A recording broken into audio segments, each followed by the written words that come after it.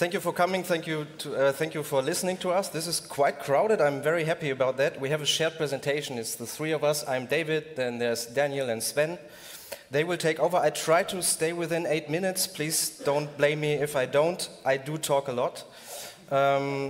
We are Mondlicht Studios, these guys also, and we're mostly into entertainment and automotive, and this is what I'm going to talk about. Our talk is called something with Catalyst. How is the community a catalyst for you in CGI? And this is the very thin red line, at least for my part. It's more, you have to look for the community. Daniel will talk more about it, because with Launch Control they have an awesome community already. So this will come a little bit later. And I want to start with saying everything is our personal opinion here. I will have some opinion to share with you here and there. So please be aware that this is the case. A quick note about myself. When I started getting into CGI, this is what computers looked like, this is what the UI usually looked like, and this is unfortunately how I looked like at that point in time. But I had a good time back then. It was just very enjoyable, but I did not have a community. I learned everything pretty much on my own, just trial and error all the time. And this is what I enforce every one of you to do. Here are pros and beginners, I think, everywhere. So just dabble with it, have fun, and see where you go. Don't blame yourself if you fail. From failure, you learn more than from success. The good thing about today, the internet is at your fingertips. You have a whole community, you have people you can talk to, just like this convention. We can talk with each other. There are people who are very willing to help, which is an awesome thing. So I need to get on with it. The state of the industry. I'm not gonna lie, it's a pretty crappy year. At least in our industry, everything ramped down a little bit. We're tied to the automotive sector. Maybe you read some news. I don't want to go down too deep into it because it takes too much time. It's just a little bit critical this year. Many companies have been shut down. Many people have been laid off. So why is it still a good time to get into CGI? I'm going to tell you, because after rain comes sunshine. It's just a matter of time. Then, if there's not enough commercial work, it's a good time to increase your skills, to improve, fill up your portfolio. That's good. And we have a great community, and Blender is free. So if you don't want to invest thousands of whatever currency you're using, you can use Blender. It's free. It's awesome. Please, taking away from the keynote, from the big guy, support it, donate. Maybe a tiny fraction. It's worth it. What I'm talking about is CGI in advertising and automotive. So in advertising, you have very diverse tasks. I can make up 20 different things. And automotive is like, yeah, it's always a car, more or less, inside, outside, technology-wise. So in entertainment, you want high quality, obviously, because you want it everywhere, but you don't want to cause a shitstorm. This is very important because people get worked up about so many tiny little details. In automotive, you want to show the correct product, which this is not, obviously, so it should look nice and be a nice, pleasing image. The product in its best light, the car paint, correct color, the wheels in the correct position, stuff like this. So there are many little things you need to take care about in detail. Entertainment, this is a good example. You see lots of different things, and everything has its own challenge, and I can go on about every project here. What was the challenge? Like making a super crazy oversized print on the house in Madrid, for example, is a challenge on its own. This egg for the gentleman in Moscow had 50,000 revisions. It was fun still. In automotive, yeah, there's always a car involved in some way. On the top left, you see technology, which is a little bit specific because you don't want to show the stuff which is how it really looks like, because if you take it apart, it looks not nice. So it needs to look correct. Yeah, this is not plastic, this is cast iron or metal or whatnot. You need to take care about these details. And I'm talking about nice imagery, cool stuff, cool animation, but for anyone who wants to get into CGI, there's so much more in the automotive industry, which is design, ergonomics, UI training, maintenance, sales, after sales, etc. So with these few images, I want to indicate there is so much more. You don't need to be working in, I'm making the best image, everything looks super nice. It's just, maybe you work in design and maybe you work on a door handle for 6 weeks. That can happen. You work in UI, you have to take care of very specific other things. In maintenance, it's gamification of how I build the car. And I worked 11 years for Mercedes-Benz, so I'm taking a lot of knowledge from that time, and I'm very thankful I had the opportunity, which is another thing. Use the opportunities you're having. Give it all you got, and usually you're rewarded. I at least believe in karma a little bit. So with the gamification, people were like, no, I can build this car faster than you. And then the people who are usually like, yeah, I have to screw this one together and this one, they are starting to have fun and really enjoy it. So, and this is also CGI. This is an opinion. There's cool software and cool companies, and there's the opposite. So we're all married to Adobe and Autodesk to some degree. There were some controversial conversations in the past. And to me, it feels like a shotgun marriage, because I'm using it, I have to use it in my workflow, we're trying to get away from it, and it's my honest opinion, it's just not cool. It's good software, I earned a lot of money with it over my 20 years that I worked with it, but what's happening in the last years in subscription, don't let me get down this rabbit hole. Then there are good and annoying friends. Maxon is cool, but they are changing the UI, and I'm growing old. I hate it if I have to look for the button for the 50th time after the 50th update. Thank you for appreciating my pain. So what about Blender? Where was it? Where is it now? Where will it be? It was smiled at. I also did it. I have to admit it. Like, yeah, it's cute, it's good, but it's how will it grow? So thank you for making Blender what it is today. It's incredible that it's a free piece of software and it is here. So it is strong and it will only get better. I really believe that. Because of the community, because everybody here, because people improving Blender, and these guys made an awesome tool, and I will come to that. These are the universal laws. Money rules the world. Blender is free. That's a good perk. And the beginners of today will be the pros of tomorrow. That you can't change it. It's how time works. How does a typical request look like? And you will see in 2 slides why I'm talking about this. It can be crazy complicated, and everything I put here is something that makes sense, but I will not elaborate on that. So be nice and polite, obviously. And the most important thing I want to give you is understand who you are talking to. You can talk to an engineer, you can talk to marketing, everything is very different. Best case is both. There are good requests and bad requests. How much does a car cost? It's dramatically different. And if you give me a specific request, I can tell you this is what the car costs like. I'm speeding up a little bit. This is what usually happens in your everyday life, but there are, this is great, I love it, please, that's not my credit, I just rebuilt it visually. This is not how it works, but this is how it should work. Because the usual chain that you're going through looks like this, and maybe you're talking with this person, or with this, or one level higher, or another level, or another one, and the truth is, this is the case. At least these people are involved usually in your process. So, this is not it, this is it, usually. And these people are talking with each other, they have to. And the supplier needs to give something to the photographer, and back and forth, and everything gets a big spider web, and you get tangled up, and then you notice, damn, it's a two-way thing, it's not only one.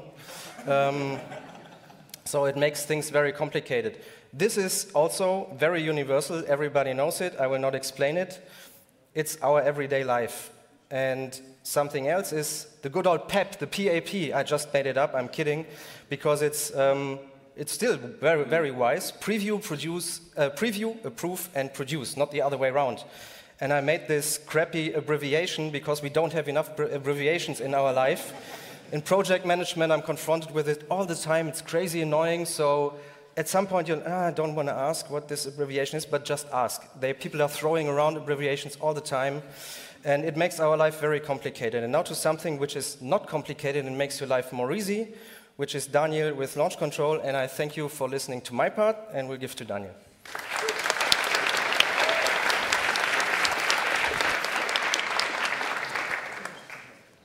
Yeah, thank you so much for that, David. So I'm Daniel Vesterbaek. I work with Mondlicht Studios. I have a YouTube channel, and I also made a tool called Launch Control. And I'm here to talk about automotive animation, which is also what we do at Mondlicht. First thing I want to say is automotive animation is hard. And just to prove my point, I've collected some few clips of the everyday life of a vehicle animator. You have stuff like this, steering that doesn't work. You have cars that go flying all of a sudden. You will most likely have some wobbly wheels along the way. You will have some ground detection, and these sorts of issues. So the list just goes on and on. This is just to say that automotive animation is a technical headache many times. That's why many times we're just cheating. So take a look at this, which is like pretty cool automotive CGI. And it looks nice until you realize that the car is only ever traveling in a straight line. Behind the scenes is a little bit like this, which I personally find very sad, because I'm very passionate about making cars move in an emotive way and being able to tell a story with that. I don't want to just have it driving in a straight line. Sometimes we also just plain avoiding it, so you can go through Instagram, find beautiful pictures of cars, but very few actual animations. On the other hand, what we actually want to be able to do is a little bit more something like this. Here we have a car that's actually traveling around a racetrack. It's picking intelligently the racing lines that a real racing driver would do, and we're just recording the action. We can also do stuff like this, where we have a dance between the car and the camera. And all this just makes it feel more believable. We can also do things like this, where we have the car evading obstacles. Manufacturers like to show that sometimes. We can do cars that are jumping. We can do cars that are drifting, doing like 180 drift, 180 out from the Baby Driver films. We can do donuts. And, well, we can also do something a little more cartoonish, something like a little truck just going around, sort of emoting something, telling a little story with it. So this is what we want to be able to do, not just a straight line. In other words, we want a highly automated workflow that is art-directable, iterable, and flexible. And by art-directable, we just mean we should be able to control the result. We shouldn't just be given a result. Iterable means we should be able to reproduce it again and again and again and act on client feedback. And the last thing, flexible, we want one tool to do all the animations, not 5 different tools to sort of do all the different ones. And that's why at Mondlicht we're using launch control. So launch control is a vehicle rigging and animation tool that uses what we call one-click rigging. So you need 4 wheels on a body, and you can rig it. It doesn't matter how it's rotated in the scene or how it's placed. And when you get started, you will be able to play around with the different animation presets. So we have some drifts. We have some donuts you can do. And you can also do jumps. And you can also do loops, since the rig also works upside down. And with this, we have what we call the speed segment tool, which is just a way to animate your cars visually along a spline. So instead of having to deal with the outliner or the graph editor, you would just be putting in speeds around the curve and then adjusting them, and launch control will do the interpolation automatically. We also have other fun stuff that we developed, like skid mark generation, just because it's cool. And apart from that, we use ground detection, which is automatic, so it doesn't matter how many objects you throw in there. The rig is just going to figure it out. And the last thing is something that I really love. We have physics that's running inside the tool in real time, and it's all simulation nodes in Blender. I truly love simulation nodes because they are so powerful and actually super fast as well. So we can do this with multiple cars at the same time, even on like low-end machines. And this just gives a much more dynamic motion when the car is driving over the environment. This is just the physics. Everything is calculated automatically. And the model we're using here is made by the Experience Studio. So for the animation pipeline at Mondlicht, it usually starts with a high-poly CAD model, which is super heavy. So the first thing we do is make some low-poly data, basically a proxy that we are then animating. So here you can see how at the bottom we sort of have this proxy model that's doing the animation, and at any point we can just swap it with the high quality data, and then we can show this for client reviews, or we can even render the final animation. This also has the benefit that when we are working multiple artists on a project, we can have one artist doing the animation in one file, and then another artist doing the actual shading and the model preparation in another file. And if there are any updates from the clients, they just drop in the new parts, like new front bumper, into the asset file, and thanks to the linking workflow in Blender with collection instances, everything just updates, like ripples down through all the files. So briefly on the animation stages. At Mondlicht, like David was saying, we use PAP. We always start with a previs, which is preparation, or just trying to figure out if the client likes the direction we're going in. So the first pass might just be basic primitive shapes. Later down the line, we start to add in more objects, actually building the environment. And the last thing we do is add environment interaction and also the physics of the cars.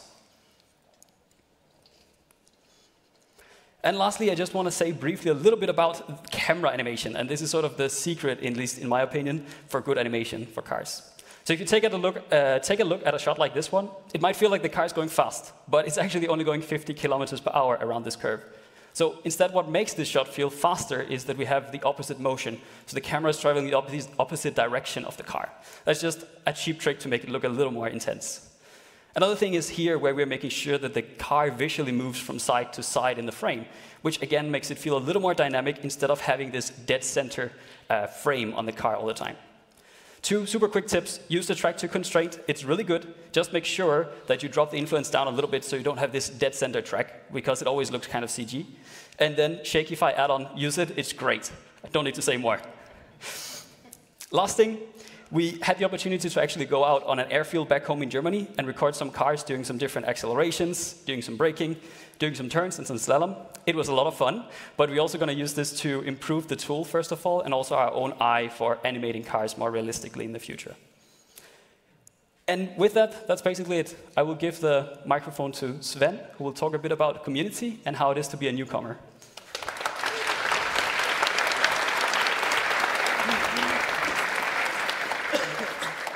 Thank you very much, Daniel. I'm Sven Giera, I'm 22 years old, and I'm basically a newcomer in this industry. I'm now about working for over 2 years at Mondlicht Studios, mainly doing modeling, animation, and many more things. And I'm also part of the launch control team, also taking care of its community. And yeah, basically in the beginning, both Daniel and I wanted to grow launch control into something bigger. And we thought about how we could do that. And so we created this Launch Control Center Discord community. Our goal was to both bring newcomers and professionals into a dialogue to, of course, improve the tool based on the feedback we are getting, and also to help people with their projects. And we are also really happy that a lot of our members have been contributing on our server by sharing their amazing artwork. And that leads me to the next topic, which is, for a long time now, many people from our Discord channel or on social media have been writing to me on how they could get into the industry. And those people were mainly newcomers and people who are just doing this for a hobby. And that leads me to the next topic, which is how to grow as a newcomer. And this is all my own perspective based on my own experience. And I did that by first learning the technique and also by surrounding myself with information. For example, watching YouTube tutorials, Instagram, watching movies, and so on and so forth. Basically, this is how your YouTube homepage should look like.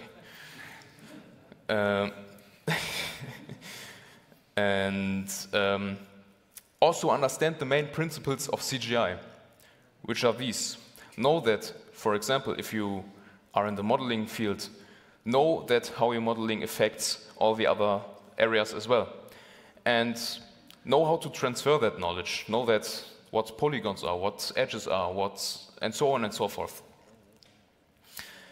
Make it your own. Basically, try to figure out your own methods and ideals.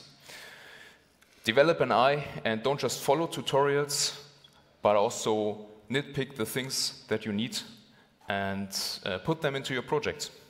And in the end, most importantly, have fun. This is very important in order to keep your motivation going.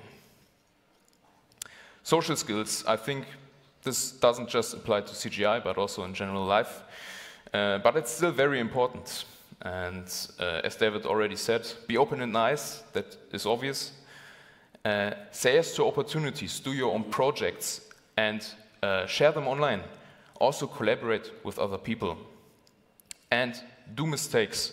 The best way to learn is by doing, and then also by doing mistakes. You should avoid doing the really bad mistakes, but I think the small mistakes are good. And meet people, talk to them like I'm doing right now. And also try to leave a positive mark. And number 3, artistic vision is also my favorite topic. And be able to see the bigger picture. See the limits in your toolset and your knowledge, and be able to advance upon it. For example, for a long time now, I haven't been really growing fond of Blender's glare node in the compositor. And I looked around and I didn't find anything. But one day, our dear friend Ethan Davis on our Discord channel shared this amazing resource with us. And I tested it out, and it worked perfectly. It fit right into my vision. And basically what I'm trying to say is, be able to see what's wrong in your project and then try to improve upon it based on the vision you have. Yeah. And also be aware of the details. Know that they can exist, but they don't have to. Sometimes details are great, and sometimes they take too much time and effort. This plays, especially in the automotive industry, a huge role. A few examples. Know that if you light the car, know which parts to highlight, for example, the shoulder line. Know that you have to display logos in a correct manner. Or, for example, based on the project and the customer, know which gaps on the car, or as we like to call it in German, Spaltmaße, know which ones to highlight or not to highlight. Or, for example, if you are in the modeling stage, know that if you mirror the tires, now the logos are all flipped and you have to flip it again. Or based on the scene, know which lights to turn on, turn off, high beams, low beams, brake lights, etc. And there are many, many more examples to that, but try to figure them out, and then you're able to use them accordingly based on your project. And that being said, don't be too hard on yourself. You really don't have to be a pro at 16 years old, and I think you shouldn't break yourself at that age. And my last point, which also applies to today, is forward thinking. And basically what I want to say with that is be prepared and not fearful. Build a palette of knowledge and be able to advance upon it. And you kind of already did that by learning Blender. Now you know how to learn a software on your own, and you can apply that to every other aspect in your life as well. And have your own thoughts and plans. Don't just copy something that is being said online, but take the things you want, dissect it, and then make your own stuff out of it. And that being said, I want to say one last word to today's employers, because you play a huge role in all of this. Keep the dialogue with young enthusiasts and newcomers, and talk to them. And that is it for my part. Thank you very much, and we'll just all gather up on stage and say a few last words.